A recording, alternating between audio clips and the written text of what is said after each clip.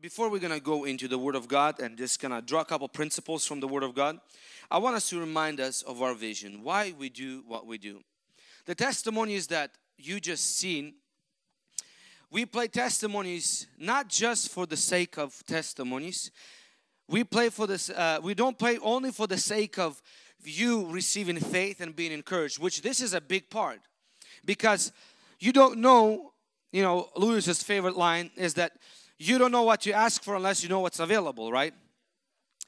You don't know to ask for healing if you don't know if it's available. Unless you see that God can heal from all kinds of sicknesses and all kinds of diseases, that God can come through in any kind of situation, that God can save any kind of a person, you will not have faith and perseverance and hope to believe for your case or for the case of your relatives, friends, or people that you're praying for. So testimonies that we play, they have a twofold twofold meaning or reason why we do it. First is that so your faith can be built. So when you encounter hardship in your life, when you encounter troubles in your life, you have faith to believe that God has done it for that person, God has done it for that person, and that person, and that person, He can do it for me. I'm no different. And second reason why we play such a testimonies is so that we could have a clear vision and clear sight of where we're going and how we're going to get there. So that we can see clearly what the vision of our church and what we're going for. We are not just going for just to have a regular church service. Just to do from 10 to 12, 10 to whatever, and do our check mark and just leave. We are striving, we are believing, we are going for greater things. And these are the things that we see. These are the things that we're going for. We are going for to see people getting healed every single service.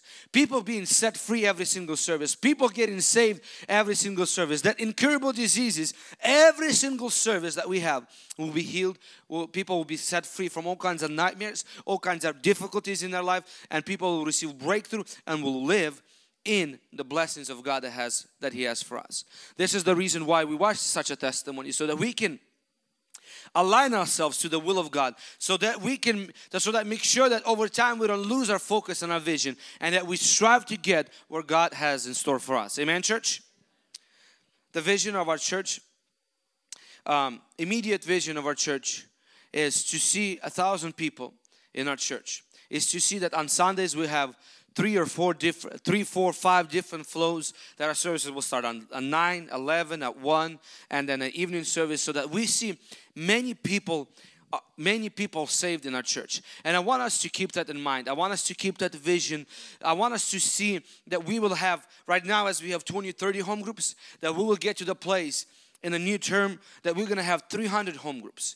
That it's not going to be just one board barely filled, but we're going to have 5 or 6 boards that are going to be filled with leaders, with strong men and women of faith, people that have a vision, people that have a fire, people that have compassion, people that love God and love people. This is our vision, church, and this is where we're going. And this vision requires you. It requires your involvement. It requires your dedication. This vision does not work without you and me. And so, but our long-term vision says we're going to see our church being tens of thousands of people. We're going to have a big, great building. And not only that, going beyond ourselves, this is not going to be just a church, but this is a movement that we're working towards. We will see many, many pastors rise up in this place, leaders rise up in this place, worship leaders rise up in this place, that will go into different cities, different states, even different countries, open the churches and continue on the mission and the call of God that God has, not just for our church, but for all the churches and for the movement that God has in store for our lives. Amen. I want to tell you that this vision requires you. It requires your involvement. It requires your passion, your love for God, and your love for people. You have to understand that this vision is not for the sake of vision. This vision is not for the sake of Good News Church and because Pastor Vasily and Pastor Vlad came up with such ambitious vision, so we all have to get on board for it.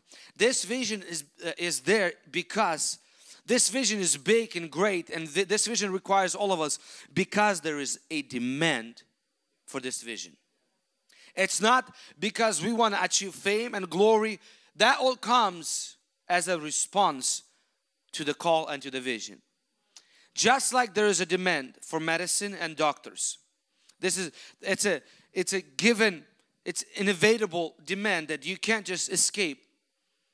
The world has a shortage of medicine and good doctors. So there is a demand today in this world for people like you and me that can rise and answer the call of God to begin to mentor people, begin to witness, begin to share the gospel, begin to pray for people, begin to cast out demons, begin to help people in their life, in their situation. You have to understand that everything big starts little.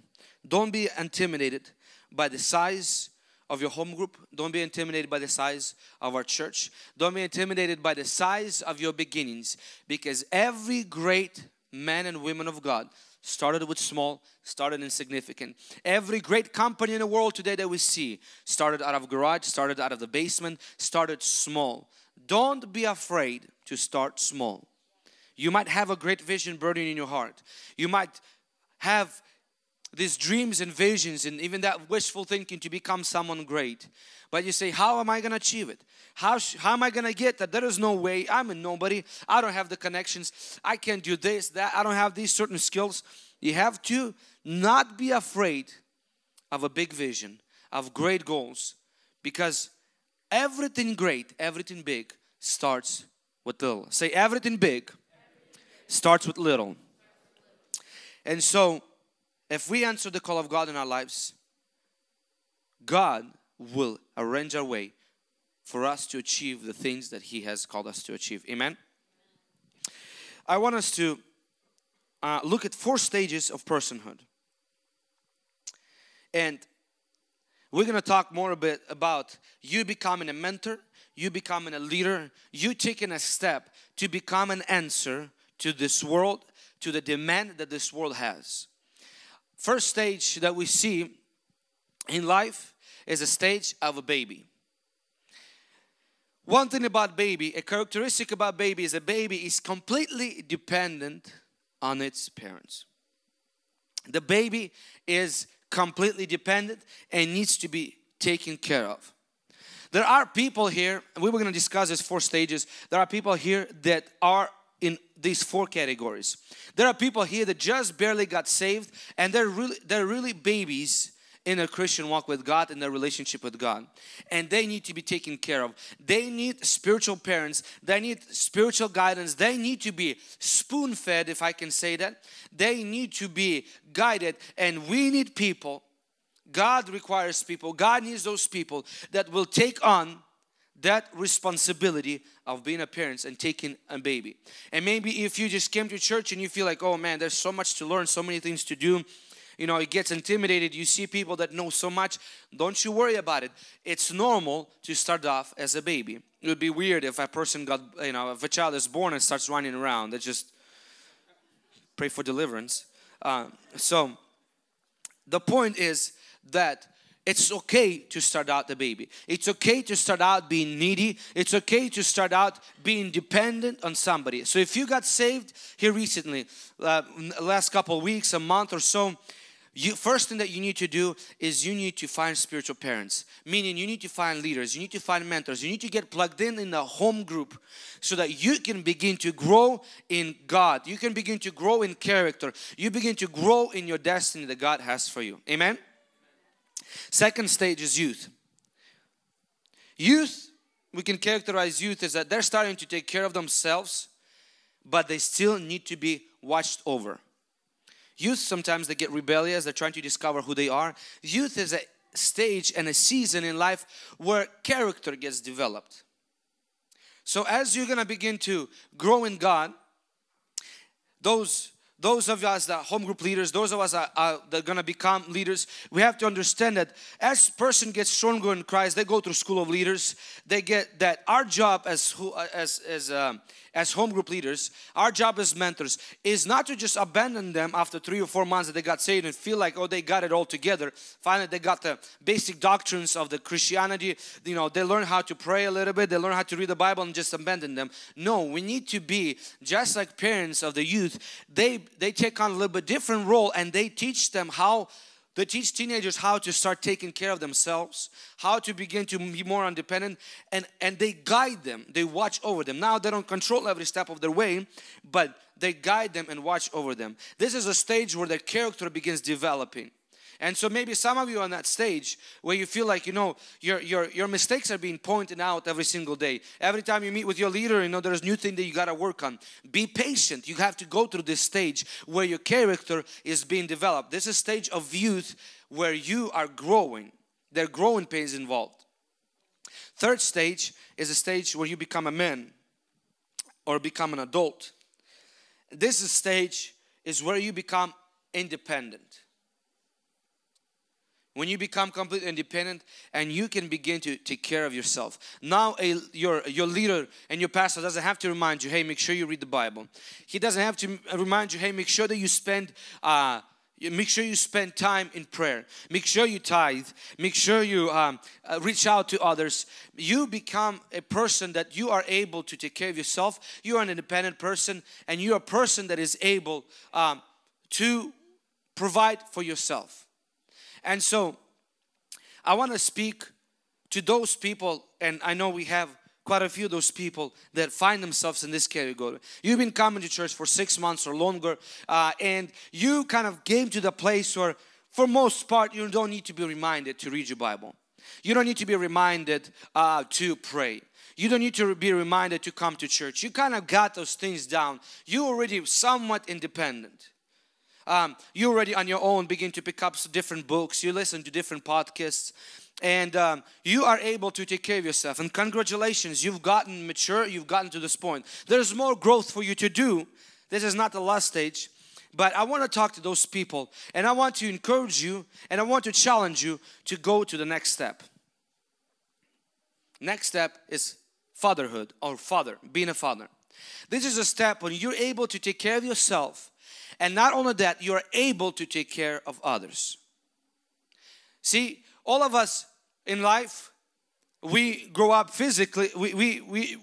Physically, we go through these stages, and so is spiritually and mentally. We also must go through these stages, and sometimes it's sad to see where person physically gets to the stage of fatherhood, but they're still acting like a child.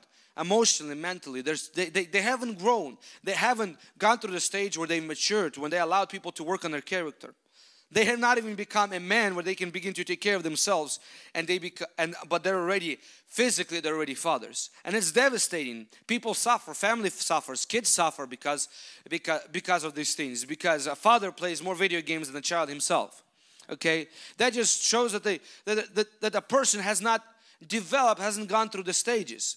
And so these qualities don't really necessarily relate to our age, because a person can be in their youth, in their teenagers, but they can already be mentoring somebody. They already can be helping somebody to get stronger with God, to challenge them. So these don't necessarily relate to their age. They relate to emotional, mental, and spiritual development. And so those of us that have been in a church, coming to church, or you've been Christian for some time, and maybe you came from another church, and you feel like this is your home, this is a place where you can be plugged in, be involved. I challenge you and I encourage you and I implore you is that let's begin to move from stage to stage. Let's begin to come from a stage of youth into an adulthood, into manhood. Let's begin to, if you're on that stage, let's not stop there. Let's go further. Let's begin to help people to get to the place where they're at, where you're at. A lot of the biggest excuse people have, those that have been coming to church for some time, for 6 months or a little bit longer, and they already got a little bit established in their walk with God. The biggest excuse people have is, well, I don't know as much as Pastor Vlad, as Pastor Vasily. I don't know as much as these leaders. I don't have answers to everything. I don't feel like I'm qualified. The thing is that you don't have to be qualified. And what is qualification really? We're constantly growing. All you need to do is to help people to get to the level at least where you're at. If God sets you free from drugs, help other people, share your testimony, help them to get to the place, help them to guide them in a direction where God can use you to help them to be set free from drugs. God set you free from certain addictions, from low self-esteem. God healed you. God helps you to abandon your bad friends and bad company, and now your life is progressing, going and moving forward. Help others to do that.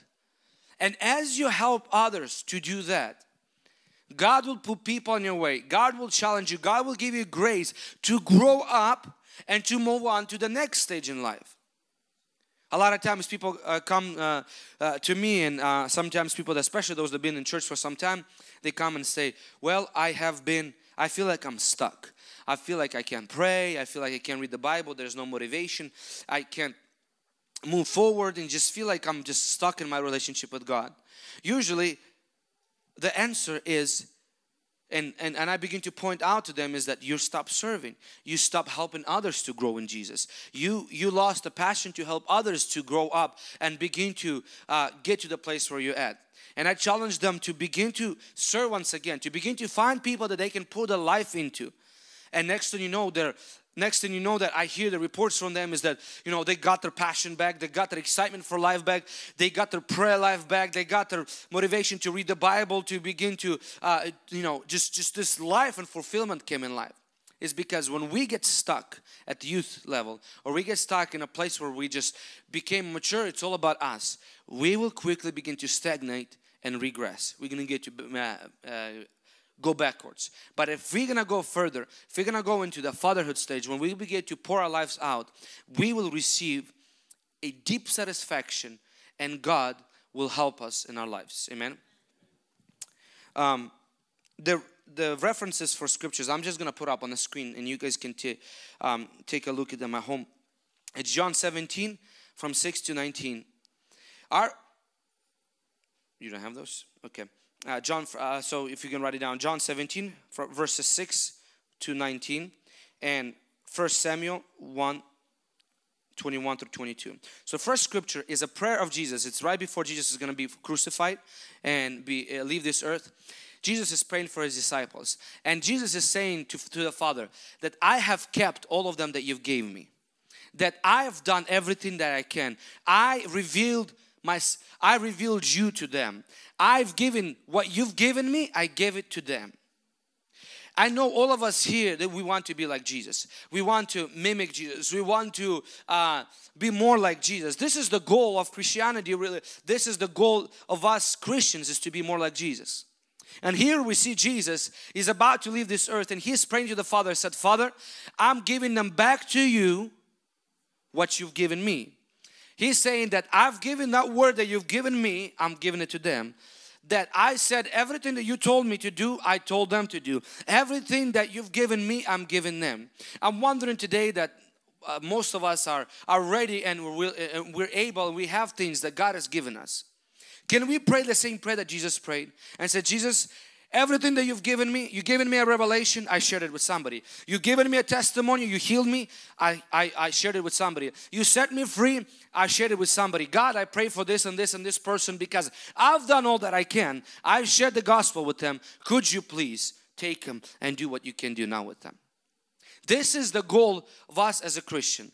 Every single day to be able to come to God, say, God, yesterday I've done all that I can. I've talked to this person, I've talked to that person, I discipled this person, I consolidated these people in my home group. Could you now please do what I can't do? Could you please now touch them? Could you please lead them? Could you please change their lives? We must do what we have to do. You have to understand that discipleship and mentorship is not up to Jesus, it's up to us. Jesus said, therefore, go and make disciples of all nations. He didn't say that, go and I'll make the disciples and you take care of them. No, it's an opposite. You go make the disciples, and then like Jesus says, God, I've done everything you can. Here are there for you. Here are there for your service. Our job as Christians is to raise other people up, to become a mentor, become a leader, raise people up and then present them to Jesus. Say, Jesus, I've done everything you can. Now please use them for your service. And then we see Jesus leaves. Disciples, they kind of backslide a bit, but they kind of find their way back, and now we are where we are at because Jesus poured into the 12, and now Christianity is the largest religion in the world. Don't underestimate small beginnings. Every person that you come in contact impact their life. Somebody said that when you come in contact with a person, leave them better than you found them. So in the scripture, second scripture of Samuel is that when Hannah, she was barren and she didn't have a child, and she asked God, if you give me a child, I'll dedicate it for you. But interesting thing is that first she, in verse 21 and 22, first she raised the child to a certain age, and then she gave it to God for the service. When new believers come to church, when new people get saved, it's our responsibility to nurse them, to raise them up, to make them disciples, and then so that they can be of service to God. It's our responsibility. Say, it's my responsibility. Say, it's my responsibility to raise a disciple for Jesus. Now, four reasons why we should take on a role of mentorship, why we should be a leader, why we should have a home group, and why we should impact and pour our lives into people. First reason, number one, is that there is a great need for you. There is a demand for people like you. Yes, you, the one that still has issues. Yes, you, the one that still has some mistakes that you're making. Yes, you, the unperfect one, the one that you feel like it's not qualified. The world and Jesus has a need of you. Matthew 9:37 says, the harvest is plentiful, but the workers are few. It's not that there's not enough people to be saved. It's not that there is not enough people to be impacted. Jesus said it's ready. It's actually desperately asking, wanting. He said it's just not enough people that say, yes, Lord, here I am, send me, and go and do the job. First reason why we must become mentors, why we must become people that take on a fatherhood role and begin to mentor and pour into others, is because this world is sick and dying. This world is corrupt. There is sin abounds in this world. There is pain and suffering, and you have the answer. It's like a doctor that's sitting on HIV vaccine or on cancer vaccine and never distributing and dying with it, knowing that he has the answer to such a big epidemic and problem in the world. Well, let me tell you, cancer and HIV and all other incurable diseases have nothing on the problem that people face on inside with their heart and their emotional issues and their eternity at stake. No doctor, physical doctor, can fix a soul and can't fix somebody's eternity. But you and me carry the answer for eternity. We can impact somebody's lives for eternity. It will depend, some lives of people will depend on us, whether they're going to be for eternity with God or eternity condemned without God. It's our responsibility, it's my job, and it's your job. And God is looking for people like you and me to answer the call. Reason number two is that we owe it to God. Apostle Paul says in Romans chapter 1 from verse 14 and 16, he says that I am in debt to preach the gospel to Gentiles and to Jews. Why, Paul? Why do you say that you're in debt? It's because he realized that God saved him, that without God he was nobody, and that God by his mercy reached out and changed his life. And he says, how can I not do the same thing and return the favor what God did for me? Think about it. Somebody went out of their way to reach you. Somebody went out of their way to pray for you. Somebody went out of their way to invite you to church. Somebody went out of their way to bless you, to speak a good word for you. It's your responsibility to return that favor. It's your responsibility. God saved you by His grace. You owe it to God and you owe it to people. You're in debt to preach the gospel. Number 3, life is too short and eternity is way too long. Bible says in Matthew 6:19 and 20, do not store up the treasures on this earth, because this treasure thieves can rob it, moth can eat it. Anything can happen with it. But stir up treasures in heaven, which nobody can steal from you. You have to understand, regardless, it's all good. It's all good that we are striving and reaching to achieve best things in life. To live in a great house, big house, expensive house, to have a nice car, to have great things in life. It's all good and God wants to help us with it. It's all good to have really nice things, to dress really nicely, to have prestige in life, to have influence and have great influence in life. It's all of these things are great, and God desires us to have those things. He wants us to be on top and not the bottom. He wants us to be the head and not the tail. He wants us to lend to the nations, not just, hey, here's 20 bucks, give it to me later. Lend to the nations and to never borrow. It's God's desires for us to be in the top.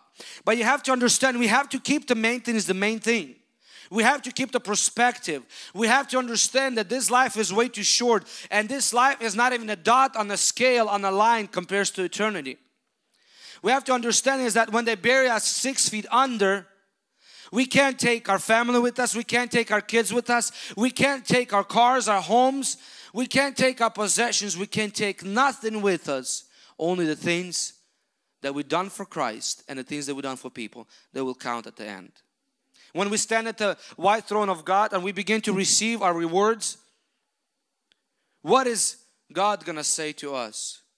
Is He gonna say you're selfish and you concentrated and you focus, you're crying about these pitiful small things that don't even matter, and you wasted your eternity?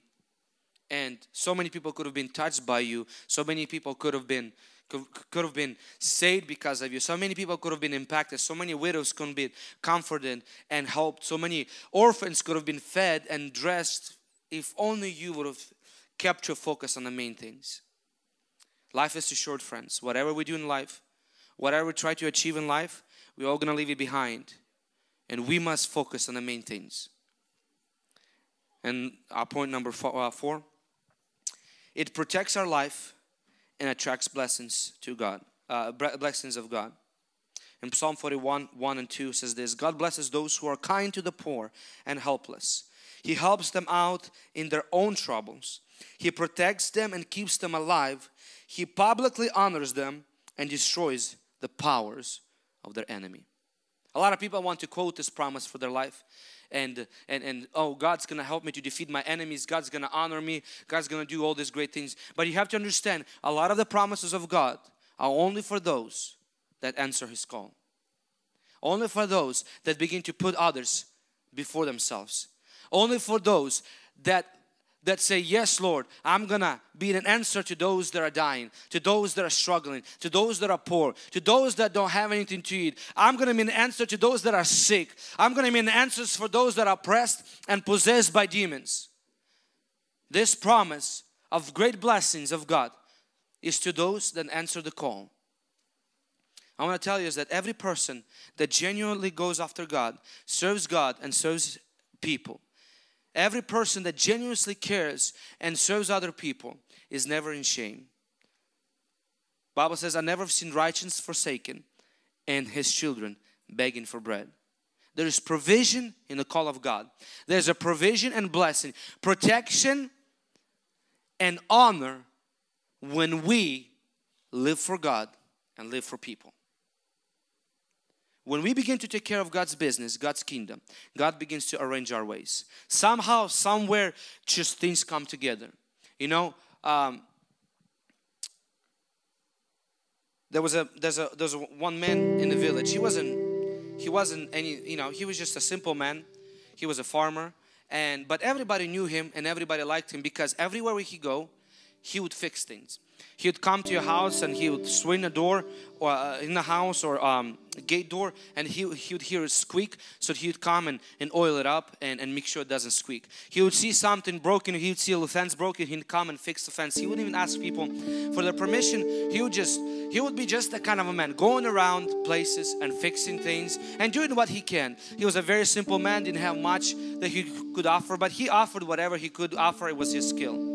At one moment in his life, something happened that his house caught on fire, and all his possessions and everything got burned. And so that man was devastated. But because he invested his life in the other people, the whole village came together and they built him a house.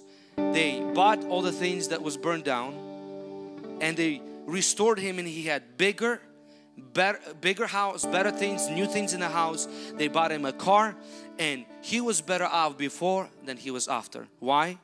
Because he chose all his life, he was investing in other people. I want to tell you, when you invest into people, when you invest into the kingdom of God, with your finances, with your skill, with your time, with your effort, with your smile, with just words of hope to others, whatever you sow, you shall reap. God says God cannot be mocked.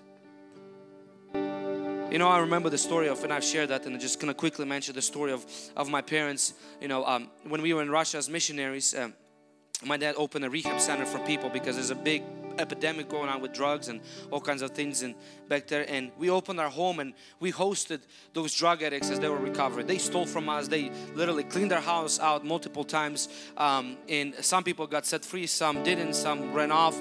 They were just using us.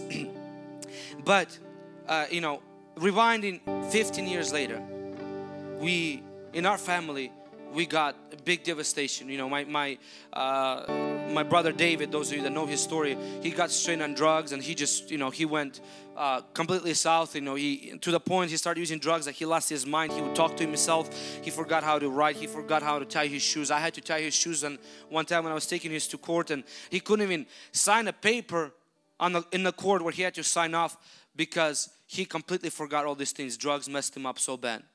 You know, and it seemed like, God, what is all this? God, what happened to all those things when we helped all these people? God, what happened? You know, what happened to those prayers that we prayed for these drug addicts? This time that we took them in our house and we fed them, we clothed them, and they stole from us, they robbed us, and we still took care of them. God, what happened to all those times? You know, it almost seemed like all of those things were forgotten, but it was not. You know, God used a man completely that would never even think 14 years ago. Some man from Africa that took on my brother David as his own son. He prayed for him. He mentored him. He set him free by God's grace and returned him home a year later. Completely sane, completely normal. When people hear his stories, they don't even believe it because he doesn't even look anything like that person he was. This is exactly the scripture comes to. Says that what I just read from Psalm, that God blesses those who are kind to the poor and helpless. He helps them out in their own troubles. See, just because we're Christians, just because we're righteous, just because God is on our side, that doesn't mean that we're not going to face troubles. But God promises us that every time we'll face troubles, He will rescue us. He'll rescue those that rescue others. I challenge you today, especially those that come to our church, step up to be a mentor. Step up to help somebody, to give somebody a word of encouragement. Step up to change somebody's life. Pray for them. This is the biggest thing you can do. Impact their life for eternity. And I want to promise you one thing, is that God will never leave you. He will arrange your life. He will bless your life. And when you go to heaven, you're going to have your hands full of the things that you've done on earth for Him, for other people, and presented to God. Say, God, this is what I've done for you. I lived for eternity. I didn't live just for temporary things. Amen.